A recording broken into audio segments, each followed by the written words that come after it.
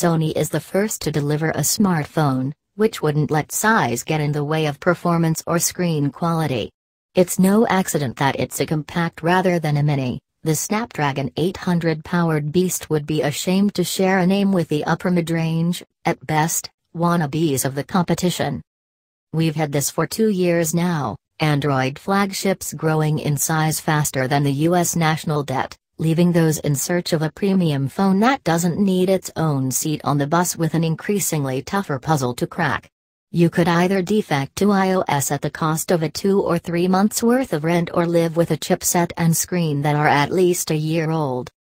Email boxes were spammed, comment sections were trolled, petitions were posted, but not a single Android smartphone manufacturer dared go against the grain and create a mini that's actually worthy of its big brother's name. Not until today.